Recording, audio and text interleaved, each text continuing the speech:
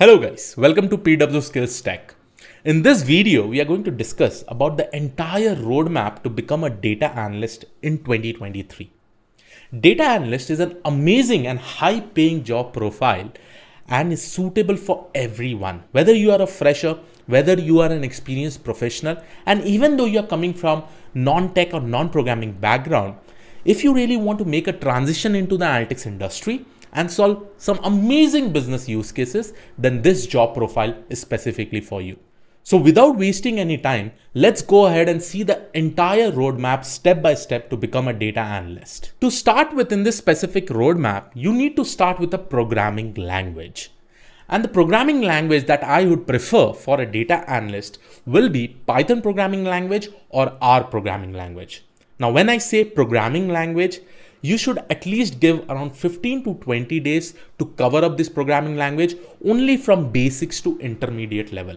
That basically means you need to learn Python, you need to cover some of the important data structures such as strings, dictionaries, lists, tuples, sets, and some of the important libraries like NumPy, Pandas, and some of the visualization libraries like Seaborn and Matplotlib. Through this, you will be able to perform exploratory data analysis of the specific data, and you will be able to retrieve the information from that specific data. Again, if you ask me whether I should be going ahead with Python or R, it is up to you. Both the programming language is powerful and it will actually help you with various libraries and tools and packages to explore the data, analyze the data, and retrieve some important information from that specific data. These libraries will also help you in one of the very important modules in the data analytics project that is specifically called as feature engineering, wherein the entire focus is on cleaning the raw data, handling outliers, handling missing values, handling the categorical variables, using the right kind of diagrams and visualization charts for that specific kind of data so that you'll be able to create amazing reports and send it to the stakeholder, which will be important for making meaningful business decisions.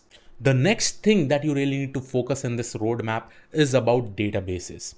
And the most commonly used database by a data analyst is SQL database. You need to be a pro in working with database, wherein you should be able to know that how you can handle millions and millions of records, how you can write a complex queries to retrieve that meaningful information from the database itself. Working with databases can be a very important skill when you're working in a large scale projects, and this skill set is required everywhere as a data analyst. Even in many interviews of a data analyst, the first round that they usually take is something related to SQL, where they give you a problem statement and you really need to write some queries related to SQL itself. So if you are a pro in this, trust me, clearing every interview becomes very much easy, because after clearing that first round, all you really need to explain more about is your projects that you have specifically done. The next important skill set that we really need to focus in this roadmap is about statistics.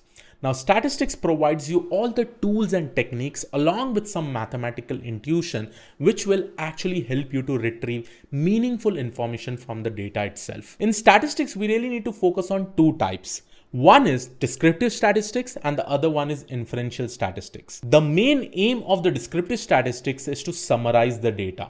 So in short, we will be using some important techniques to see the distribution of the data. We'll be learning about probability density function, cumulative density function, and some of the important visualization charts such as bar chart, histogram, pie chart, and many more. At the end of the day, by using these techniques, we will be able to retrieve some important information, and we will also be able to summarize the data in a way so that we will be able to understand the business use cases. In inferential statistics, we perform a lot of statistical analysis wherein we take a sample of data to make a conclusion about the population data.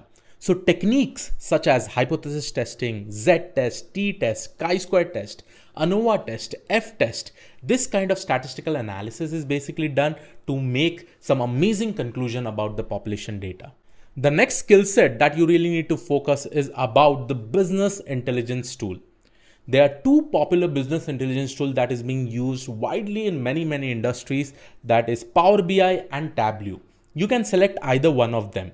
But understand one thing is that at the end of the day, with the help of this specific tools, you are creating some amazing reports which will be having a lot of conclusions since you are including statistical concepts within them. And those reports will be forwarded to the stakeholders. The stakeholder will use these reports along with the conclusions that are made by the data analyst to make some important business decisions. In short, these reports will be deriving the entire business plan of a specific company and how their growth will be in the future with respect to various regions. Along with this roadmap, I would also suggest you to have this two skill set. One is working with Excel. Since you're working with huge amount of data, working with Excel can automate many of your tasks. And the second one is having a good communication skill. Since in a data analytics project, you need to have a lot of communications with various stakeholders.